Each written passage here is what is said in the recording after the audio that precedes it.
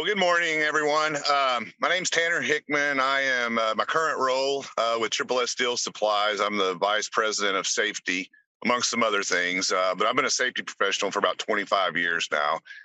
And it's really interesting listening to your discussion because our company has been having this discussion since about 2008. And so I'll just give you a quick version of how we're dealing with this. And as a matter of fact, we do have a facility there in New Jersey, and we do use this tool there in Jersey. And it sounds like, from what I'm hearing, we're almost in compliance except for this wire thing. But we have our own wires in house already. So may not need to reinvent the wheel yet. So let me just kind of tell you guys how our story started. So 2007, our company acquired a place up in Denver, Colorado. And in 2008, we realized that there was medical marijuana was on the forefront out there. And we started noticing that we had applicants that were not able to pass the drug test because of cannabis. And, we kind of looked at that and said, okay, things are changing, the world's moving on, what have you. Well, fast forward, about 2014-ish or so, it was very difficult to find applicants that could pass the test with the cannabis part. My boss, who owns our company, and I started having a discussion about how we were going to deal with it. And he's a pretty liberal guy. He basically told me to figure out how to hire potheads. Well, being from South Texas, which, by the way, I'm in Houston today. That's where I'm from. And being a safety professional against the grain of everything I've ever known, everything I've ever, been involved with in my entire career. So it was difficult for me to do that. Well, by 2017, we basically couldn't find anyone to pass the drug test. And at the time, there was a study in Colorado by the University of Colorado that said that 3 out of 5 males between the ages of 18 and 30 ingested marijuana on a regular basis. Well, you can imagine the demographic in our steel yard of the labor force was males between the ages of 18 and 30. So that told me that 3 out of 5 of our guys were out there using marijuana, the ones that did get through the pre-employment testing. So I started looking for a solution, and all the things that you guys have been talking about the law enforcement style of detecting impairment is all good, but it's very subjective. And when you're a human being, I don't care how well you're trained or how neutral or objective you think you're being, there are things, in my belief, that humans can be very subjective on. And one of those is impairment. So as you all know, there is no universally accepted scientific way to detect someone being high on cannabis in the moment. That's a no-brainer. So my mission was very difficult. It took me about a year to come across this outfit that's actually based in Colorado. The name of the company is called Predictive Safety. And they have a product called AlertMeter. And what AlertMeter is it's a cognitive impairment test, basically. It's like a little video game. It uses shape recognition amongst a whole lot of other things. It's a very sophisticated tool. It's an app basically, but it's got a lot of science behind it. And what happens is this thing not only detects drug and alcohol impairment. I like to call it the impairment pie, cognitive impairment pie. There's a lot of things that will cause cognitive impairment. Drugs and alcohol is one. Another one would be fatigue, emotional stress, like a significant person to you has passed away, or you're having a fight with your spouse, something like that. Illness can cause cognitive impairment. Someone had mentioned earlier about prescription drugs. Sometimes doctors will give us a cocktail of prescription drugs that they don't realize is going to affect us and make us cognitively impaired. As a matter of fact, most of the time when that happens, the person who's impaired doesn't even realize they're impaired, but everybody else can see it. So this game is very interesting. So it takes about 60 to 90 seconds to play it. You can play it on any device, a desktop, iPad, mobile phone, etc. You can play it anywhere that you've got an internet service. It takes about 60 to 90 seconds to play it. And what it does is it scores you on yourself. It creates a baseline. So after about 10 times of playing this game, it creates a baseline on you. And as you move forward playing it, it is constantly evolving with you up to the past 25 times that you've played it. And at any moment in time, if you play the game and you're not behaving like you normally do, it sends a message to your supervisor or the designated person. Maybe it's a wire up in New Jersey, and it basically says, "Hey, something's going on with this guy. There's something. They're not able to focus. They may be, outside of their normal range, etc." And what that does is that triggers in our organization now, it triggers a conversation, and the employee understands that they are not allowed to go to their safety sensitive job until they have talked with the designated person. And in the beginning, we really thought this was more of a drug and alcohol impairment test, but it is really evolved into something a whole lot different. I sincerely believe that this company has knocked it out of the park with this tool, because if you think about it from a safety perspective, it doesn't matter what the impairment is. I can tell you, I've been divorced twice, and both of those divorces were really nasty. And I can guarantee you there were times where I was more impaired than I had drank a 6-pack of beer. Hopefully you guys can appreciate that a guy who's in our business, he's operating a 50-ton crane, if he's on his way to work this morning and his spouse says, "You know what, when you get home this evening, all your stuff's going to be in the driveway and you can find somewhere else to live." Then he pulls into a parking spot at Triple S. He's going to go operate our 50-ton crane. Is he on drugs or alcohol? No, he's not.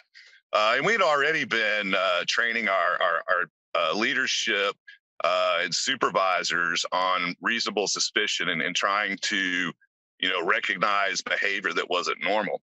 Again, very subjective way of recognizing that. So what this tool does is it raises that flag from a totally objective perspective, and it gets a conversation going. It doesn't tell you what the impairment is. You do have to sit down with the individual and go through, some certain steps. And what we did is we molded that conversation around the DOT reasonable suspicion training, which we'd already been doing with our truck drivers. And we learned that when we walk into these conversations, we don't walk in there with guns blazing. Somebody mentioned an axe versus a scalpel. We definitely use a scalpel in these conversations. We don't go in there with our guns blazing, saying, "What have you been smoking?" or "What have you been drinking?" We understand now that some of these folks are going through some really hard times. So at the end of the day, we don't use this thing as a punitive tool unless there is reasonable suspicion of drugs or alcohol involved.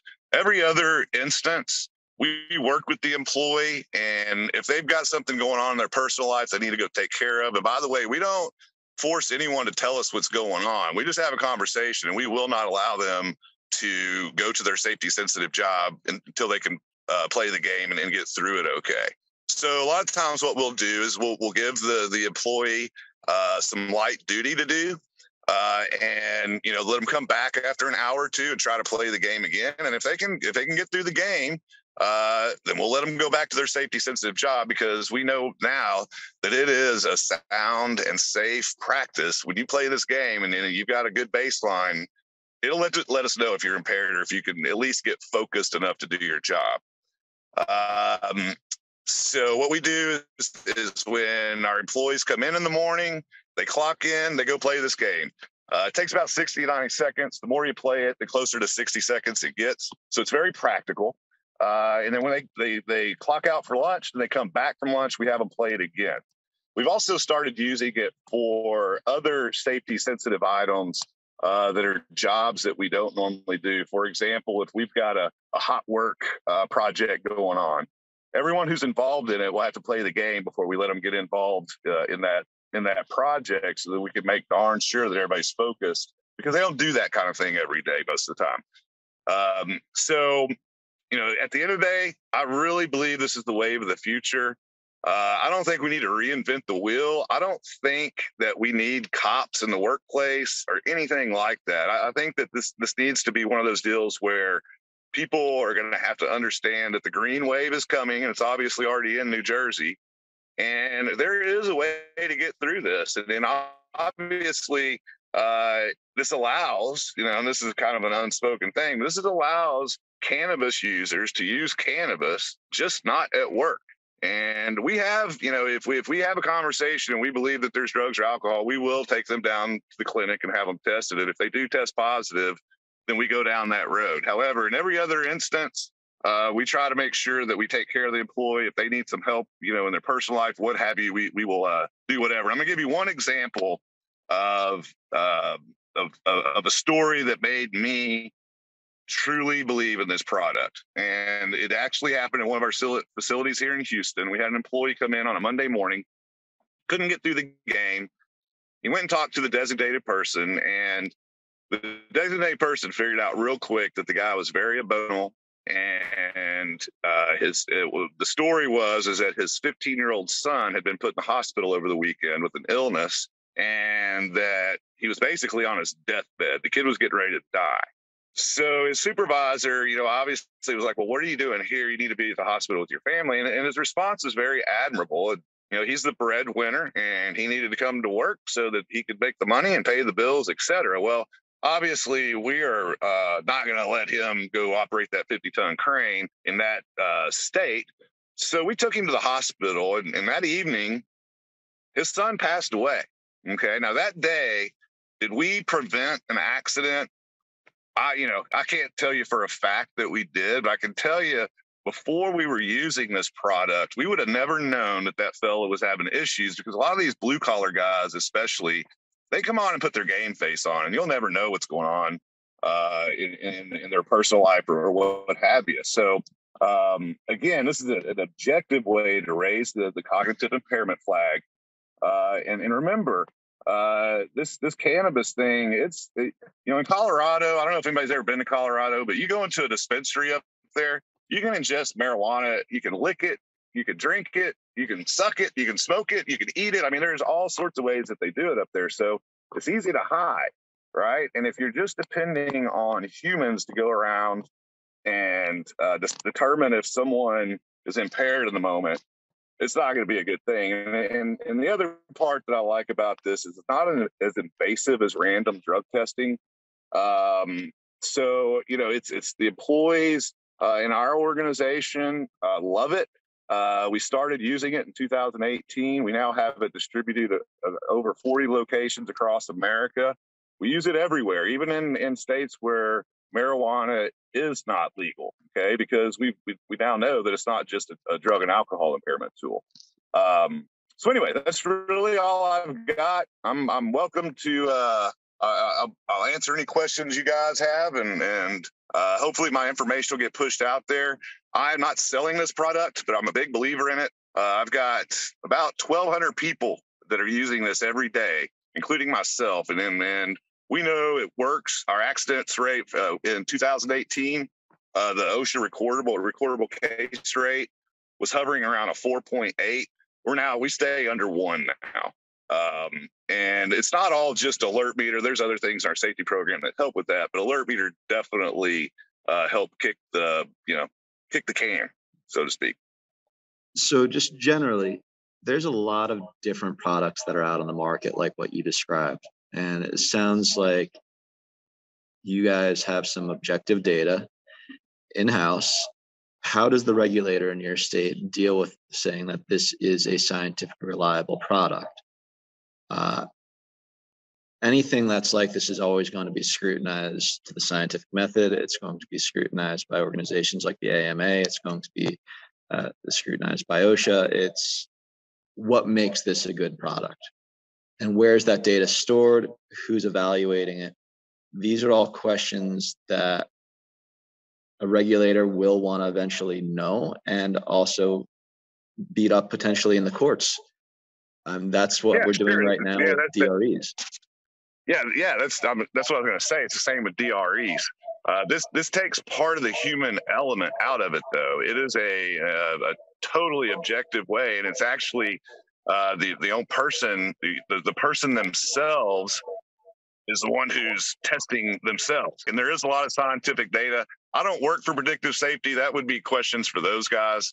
They are some really smart people.